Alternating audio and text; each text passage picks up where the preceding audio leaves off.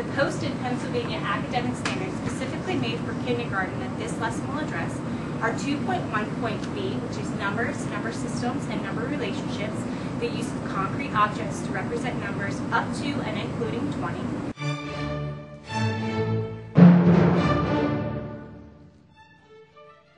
The students will also be assessing the standard 2.4.a, which is mathematical reasoning, and that standard addresses the use of mathematical vocabulary to compare objects because of their shape, size, and quantity.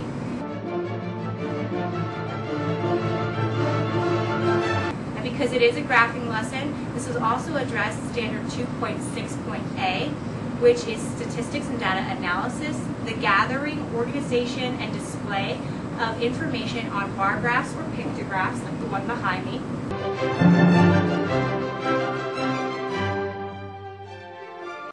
And they will also be addressing standard 2.6.d, which again is statistics and data analysis, and that is the use of a graph in answering questions and forming opinions.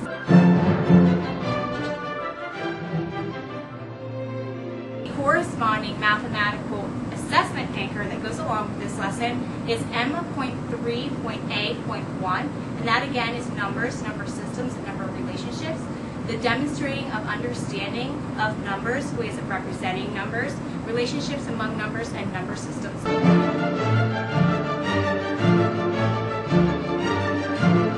My lesson will follow a simple format. It will begin with the anticipatory set of a class graph, which I set up behind me. The students will form one themselves to learn what a graph needs to be made.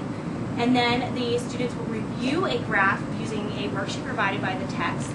And finally, to assess understanding, the students will analyze their own class graph at the conclusion of the lesson. You're going to learn about how to read a graph, how to make a graph, okay? You're going to learn how to answer questions that come based upon graphs. And the one that's on your worksheet, they all have to do with things you would see at the beach, okay? So we're going to make a class graph right here, so that you can see one in real life. All right? And let's look at the board. We have starfish, we have frogs, we have regular with goldfish, and we have sailboats. Raise your hand if you can tell me, where do all of those things belong? Samantha, sing nice.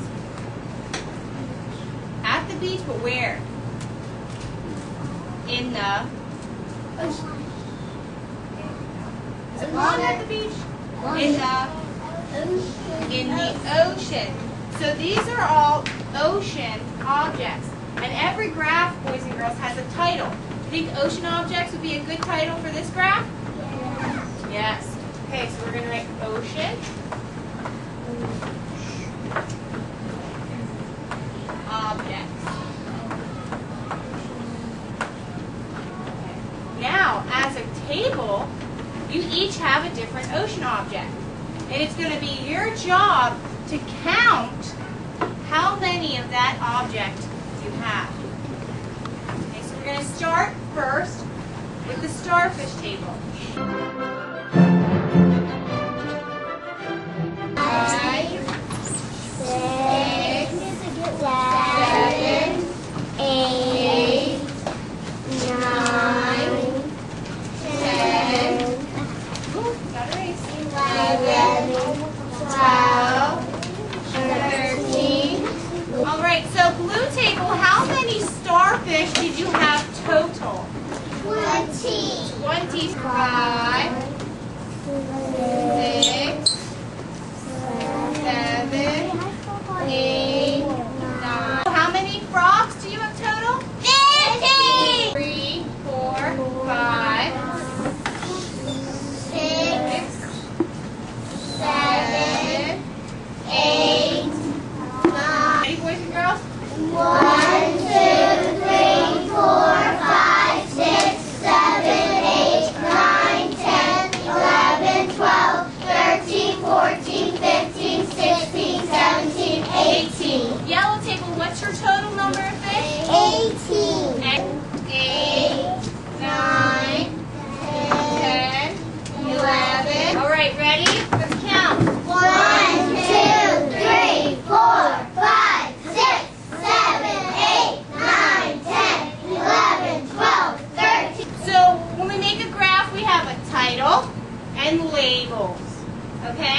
And then we put the objects there.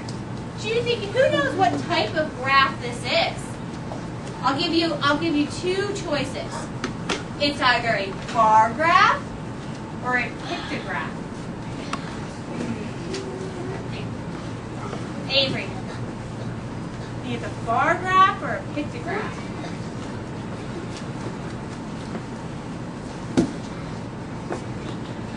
Pictograph is correct because what did we use? We used pictures to show you how much there are. Okay? And then what do we label at the end? The Number. how many there were so that everybody knows how many are in each row. Okay? Do you think you're going to be able to read your own bar or your own pictographs now? Yes. From the worksheet? So if you look at the first type of shell, let's count them. 1, 2, 3, 4, 5, 6, 7, 8, 9, 10, 11, 12. And that's why they have 12 written here. So you're going to trace that 12. All right? Then which shells do they want us to look at? The gray or the yellow? Gray. They want us to look at the gray. So let's count the gray shells. 1, 2, 3, 4, 5, 6, 7, 8, 9, 10. 10 of those. How do I write 10? One and a 0.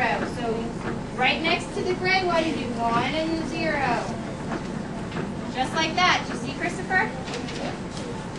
Okay. I'll walk it around so everyone can see. And what's the last color shell we have to count? Yellow. The yellow shell. So let's count those.